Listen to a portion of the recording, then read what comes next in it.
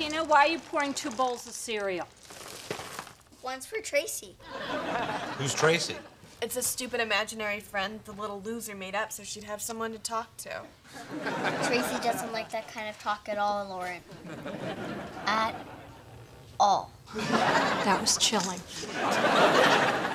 Judy, what Tina is doing is perfectly normal for her age. She's just trying to fill a void in her life. When I was little, I had an imaginary friend, too. Oh, yeah? As opposed to all the real ones you have now? You know, honestly, I don't know why I come over here and take this kind of abuse. Ooh, my laundry's done. Tina, while I'm up, does your little friend want some... Oh, Tracy, that was mean. It wasn't Tracy. Cap was loose. Whatever helps you sleep. Judy, this isn't going to be enough. What are you talking about? It's plenty. For me, but what about Carlos?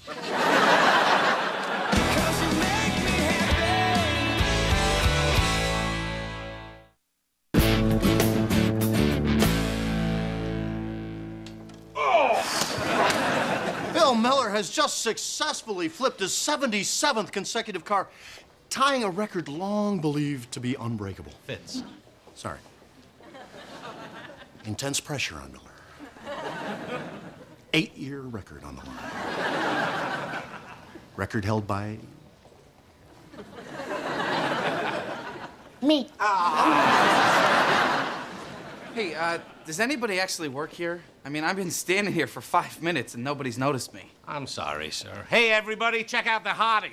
You happy now? Very funny.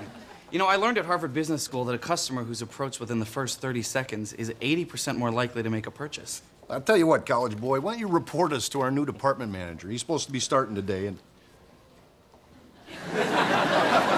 he just started, didn't he? Yeah, he did. I'm Mr. Casella, your new manager. We were just demonstrating how the supercapacity Megatank 3000 here can handle a deck and a half of cards in one flush. Uh-huh. Well, that'll be good to know if cards ever start dropping out of my butt. Well, the stockroom seems to be in order and... Oh, a customer. Welcome to Berenson, sir. How can I help you? You see?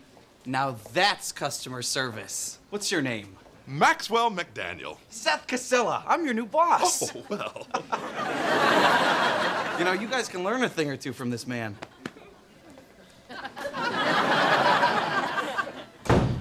How'd you know? I was napping in the tub over there.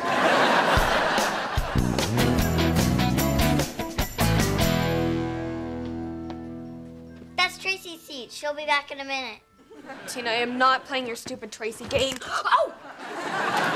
Tina, my sunglasses! How did these get here? Tracy must have put them there to save her seat. Tina, she's not even real. Isn't she? God, that kid is creepy. Stupid, bossy, Harvard, son of a guy whose cousin owns Berenson's. Got a problem, Muttley? Ever since that stupid kid Seth took over, my whole day's been helping customers, doing inventories. Plus, it feels like I'm coming down with something. Oh, honey, that's just your body rejecting actual work. I just hate taking orders from some stupid, spoiled college kid who never sold a damn thing. Well, you said yourself he's new in town and he doesn't have a lot of friends. Why don't you invite him over for poker night? Maybe that way he'll warm up to you. Because when I'm drinking beer and talking about how much I hate him, it might hurt his feelings. Remember how you didn't like your old boss and we had him over and then everything was great after that? That's because I led him to believe he might have a shot with you. No, it's because I led him to believe he might have a shot with me. Hey, you got a raise, didn't you?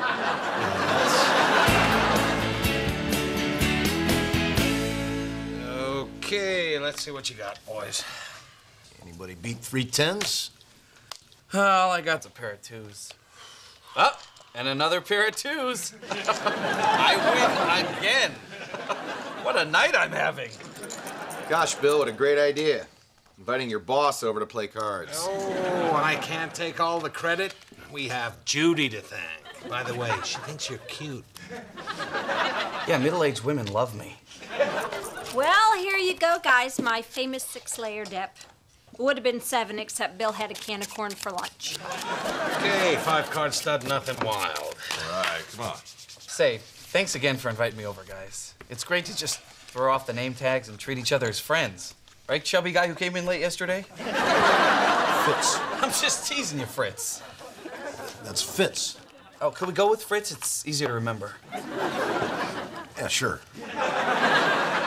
So, Seth, how you enjoying your job down at the store? It's okay for my first stop out of college. I mean, it's certainly not the kind of place I want to see myself at 40, but... That's why I avoid mirrors. Well, I mean, it's okay for you guys. What's that supposed to mean? Oh, I'm not trying to insult you. I'm just saying you like simple things, you know? You're good, simple people. Simple people. Yeah, it's not a bad thing. In fact, hanging out with you guys is a lot more relaxing than hanging out with my college buddies. It's nice not to have to think so much. Yeah, around here we don't cotton to thinking. Although I do have a little thought rattling around in my big empty head right now. Well, do what we do in this house, honey. Scream it into a pillow. Pair of jacks. 3 lovely ladies. I win again. That's so great. The rich get richer. I'm late. I got a little held up at Model UN. I bet there were no actual models there. Bunch of geeks. I was in Model UN. Really? What country were you? Latvia. I'm Latvia too. Small world.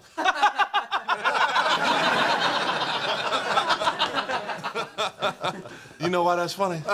Say, is that the new version of Dragonbot? Oh yeah, I was just playing at my friend Akim's house. I'm hopelessly stuck in the forest of fairies. Don't anybody say a word. That's because you need the druid sword, my friend.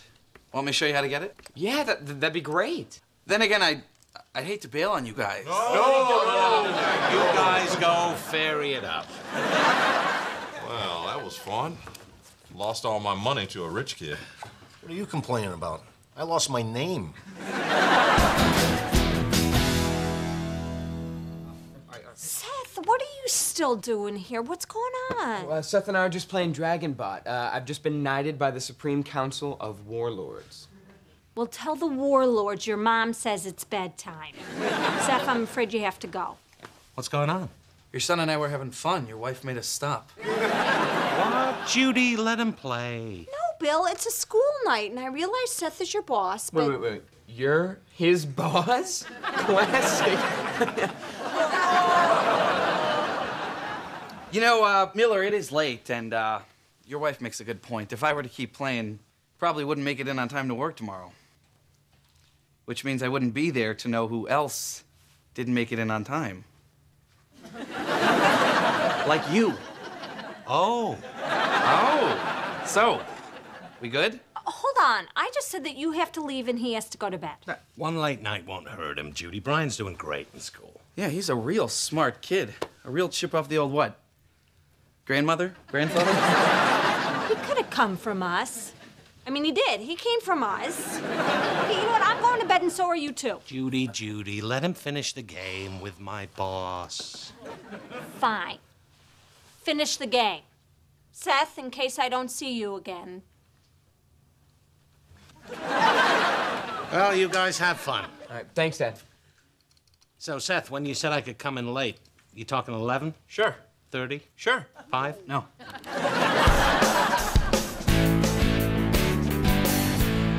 Hey, Fitz.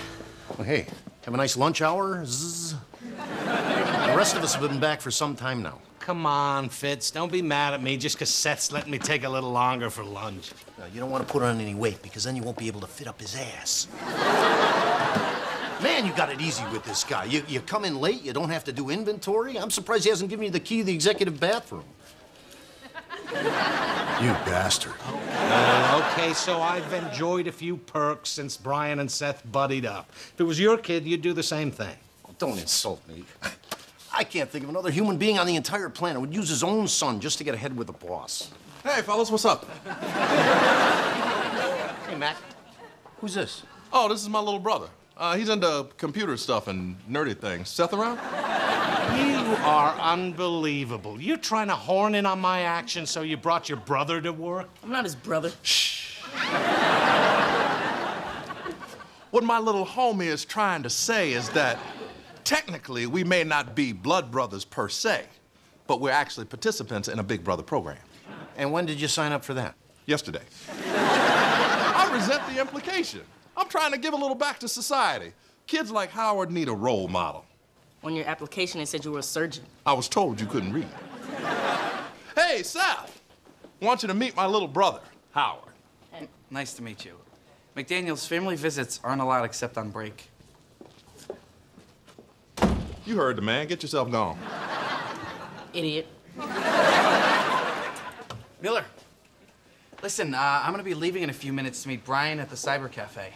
Oh, okay. That's cool. I'm just telling you because it's a little slow today and we're only gonna need 2 people to watch the floor. That means the 3rd guy can go home for the day. Hey, that's you! Oh!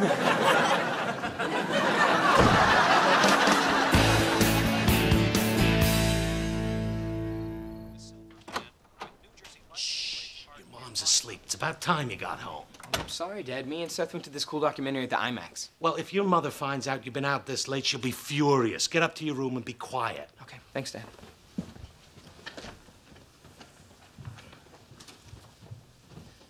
What are you doing? Get up there before you are in a sack of trouble, mister. Where have you been? I was at the IMAX with Seth. You went downtown on a school night? Dad signed off on it. Oh, my God, he's smoking drugs.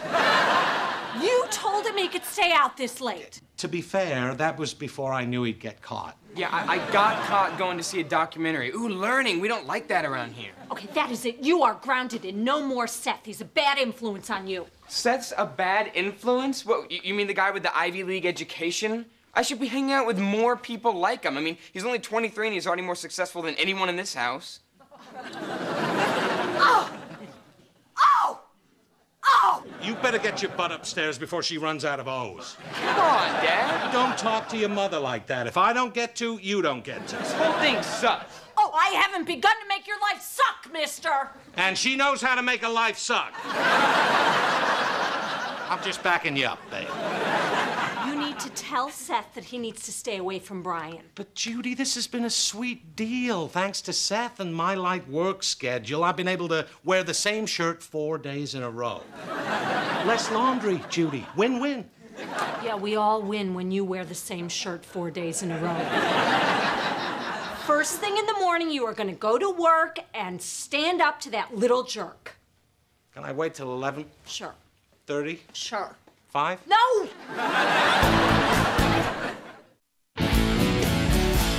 Gonna kill you! You could not use my lipstick to color with. It was Tracy. Good, well, maybe I can punch you and you can pass it on, huh? Okay, nuh-uh. No need for punching. Tina? Is the reason Tracy's acting out around here because she feels like nobody's paying attention to her? I guess. Tracy. Tracy. We love having you in this family, but you can't act out around here just because you're lonely and at an awkward age. She says you're lonely. And old. Don't really think Tracy said that. No, she did. She says that's why you're over here so much. You are over here a lot. I'm trying to help. What'd she say? I can't say, it's too mean. What'd she say? What'd she say, you little brat? Man, what a game. I can't believe they're going into overtime. I can't believe I'm gonna miss it. It's just not fair that Seth's making you work a Saturday shift. And during porcelain days, that's just cruel. I mean, it's an outrage. You shouldn't even go in. I mean... You can stay and watch the rest of the game. That's all I'm asking. Fitz, was that Bill just leaving? Yeah, he just left for work. He doesn't work on Saturdays. Oh, that Seth kid's been riding him ever since you stopped letting Brian hang out with him. Yeah, he's been giving him bad shifts, grunt work, the toilet returns window. Bill never said a word. I'm going down to that store and give that little Ivy League punk a piece of my mind. Oh, Judy, I don't think Bill would appreciate you going down to the workplace. You can stay and watch the rest of the game. That's all I'm asking. Oh, okay, sir. I'll be with you as soon as I'm done with this customer. Just take a seat with the others.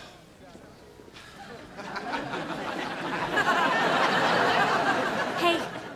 Judy, what are you doing here? It's porcelain days. How'd you even get a parking spot? Well, once they deflated the giant gorilla, a lot of spaces opened up. Why didn't you tell me Seth was being such a hard ass? Because it's my problem and I'm dealing with it. Yeah, but I'm the one who told you to stand up to him. I'm gonna go give him a piece of my mind. No. Stay out of it. It's not that big of a deal. You work for a living, you take a certain amount of crap. Well, okay, if that's how you want to handle it. But he doesn't deserve an employee like you. All right, if that's what it takes to get some service around here, I'll lay one on you. Okay, right. You were the guy who wanted a model that could handle high volume. Yeah. The Flume. This one.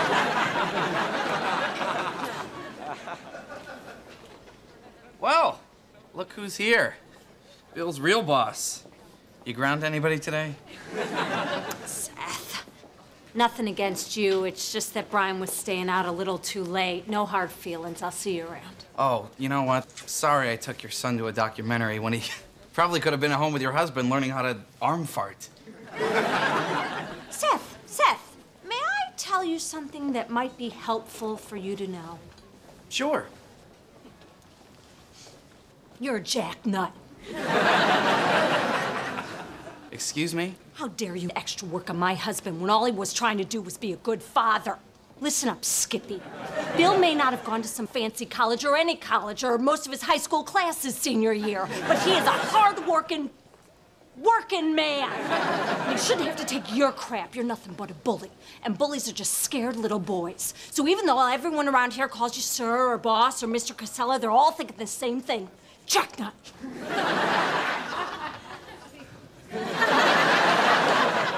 I see.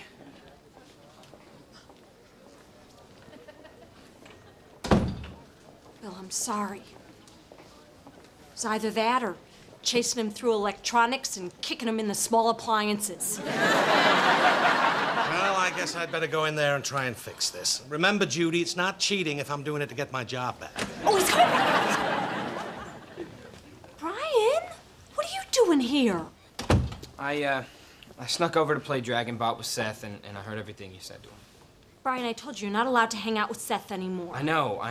But, Dad, why didn't you tell me he was being such a jerk to you? And why did you put up with it? Because I'm not one of these guys whose father's cousin owns Berenson's. I gotta work for a living. I just want you to know that I'm dropping Seth as a friend, and I don't care how smart he is. I don't want to be like that. Although I am going to keep this jacket. It gives me shoulders. Well, it looks like none of us is gonna see much of Seth. You know, they always joke down at the Cinnabon that I might as well work there. I'll go pick up an application and a free sample. Dad, I don't think you're fired. Really? Yeah, Seth's pretty shook up, and he said, actually, you could take the rest of the day off as long as you take Mom home with you. He's very afraid of her. He's afraid of her? He should fear the man brave enough to marry her. You're pretty.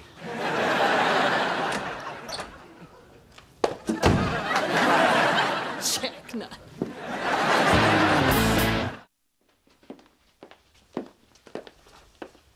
Ooh, hello, Tina. Suppose Tracy's here to say some more horrible stuff about me. No, Tracy's not my friend anymore. Really? You realized she was mean and told her to take a hike? No, I have a new friend, Jeannie. I see. I suppose this Jeannie girl is just as mean as Tracy. I'm sure Jeannie is a nasty, awful, snotty little smack-faced brat who deserves to... Jeannie?